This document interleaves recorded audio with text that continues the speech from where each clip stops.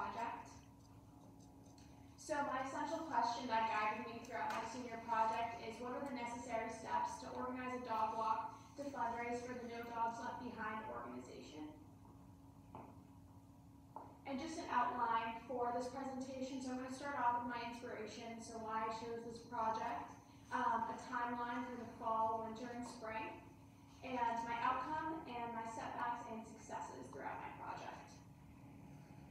A brief explanation to start.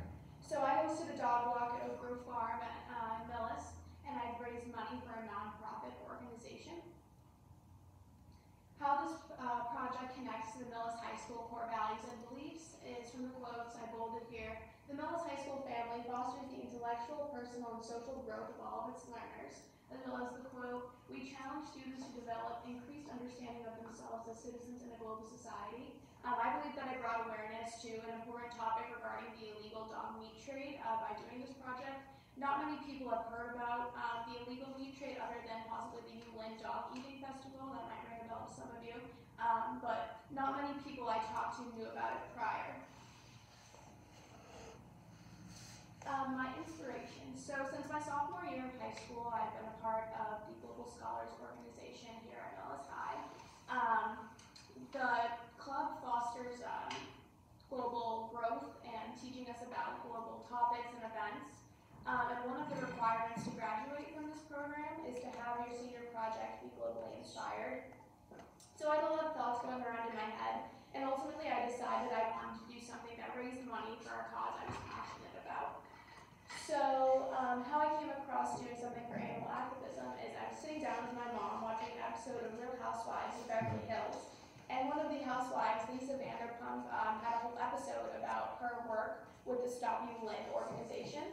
And basically, she started her own organization and did a video about stopping You Lynn, and I was very curious about it. Obviously, it was terrible to hear, but I was really interested in what I could do to help, and that's kind of how I decided I wanted to do something around the illegal dog meat trade. And I remembered that last year, Caroline Lundy did a senior project regarding a dog walk, and I thought dog walk with a dog cause would be a perfect senior project for me. So about the No Dogs Left Behind organization, so essentially the head owner of the nonprofit is Jeffrey Berry. He works hands-on with a team of rescuers to go to these Western Asian countries and help the dogs get off the slaughterhouses and the trucks and take them back to his shelter based out of Canada. And they nurse the dogs back to health and make them adoptable dogs so they can find their forever homes. And I have the mission statement right in front over here, which I had for my participants to learn a little bit more about the cause. And I thought the best way to help was to raise money for the organization so we can help them pay for those medical bills and for them to be able to go and save these dogs.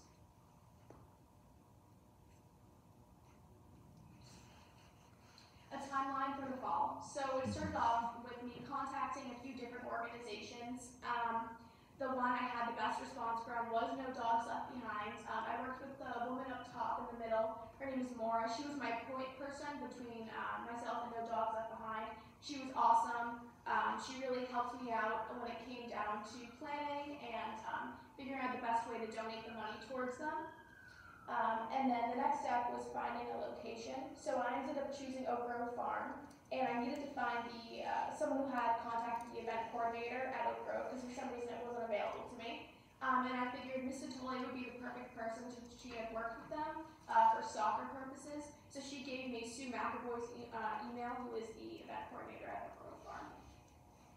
And then the next step was selecting my mentor, and I ended up choosing Miss Yemba because she is a part of Global Scholars, and she is very passionate about animal activism and global topics and events. My following step was contacting Oak Grove Farm. So I got Sue McAvoy's email, we went back and forth a few times, and I ended up having to go to a meeting with the Oak Grove Farm Committee to present my idea, and I handed them this paper, which I will hand out to you right now. And this basically explained my senior project in a nutshell for them, and they had to approve it. so they could give me a permit. So I was approved. The only thing they asked of me was that I upheld the Oak Grove rules, meaning no dog waste left behind and no trash in general. And I had to stay on the trail to make sure I wasn't going onto the playground. So once I was approved for the March 26th date of my senior project, it was time to start advertising. So I went on to Canva and I made this flyer and I hung it up around the school. I put it on the school newsletter, social media, Facebook, etc. And then my next step was to make a registration, and I just did that on Google Forms. I just asked for my participant's name, their dog's name, and their email, so I could contact them the day before with an email basically telling them what I needed from them and what they needed from me.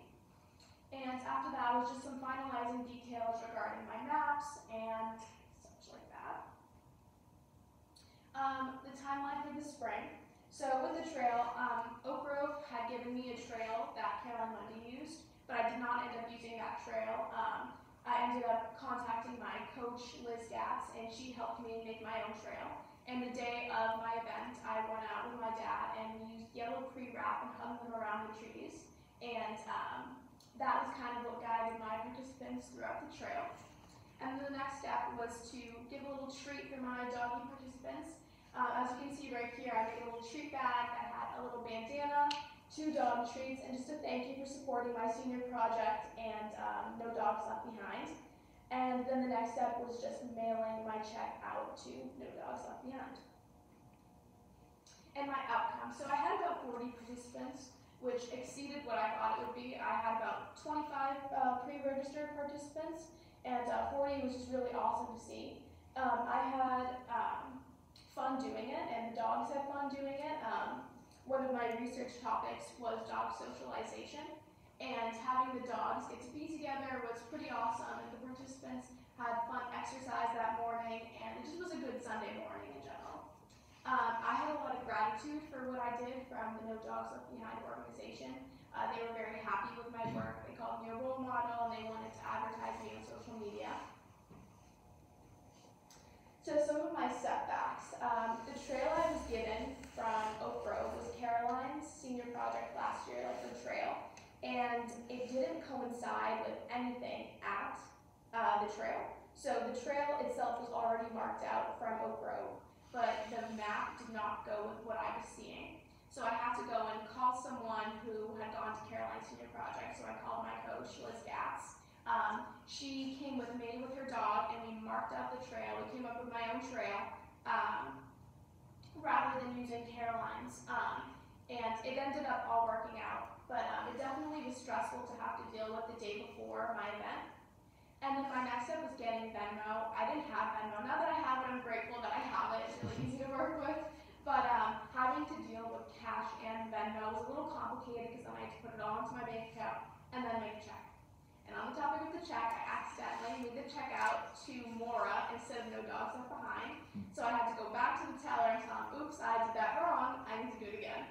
And I made the check out to No Dogs Left Behind, and I did mail it out. And my successes, I raised $535 for the No Dogs Left Behind organization, which was crazy. I did not expect to raise that much money.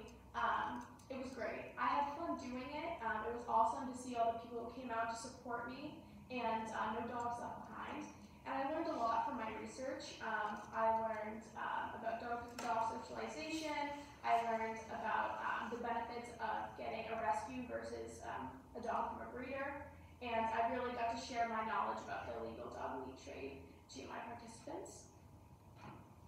And I want to give a special thanks to Miss Siemba for being an awesome mentor, Miss Phil Brown for supporting me in my senior project, Sue McAvoy and the Oak Grove Farm Committee for giving me my permit and letting me use the grounds, Liz Gatz for remarking the trail with me, Miss Satoli for giving me the contact point, my parents for supporting me, and the Leo's Club volunteers who helped me set up and clean up my senior project. And here's my works cited, and if there's any questions.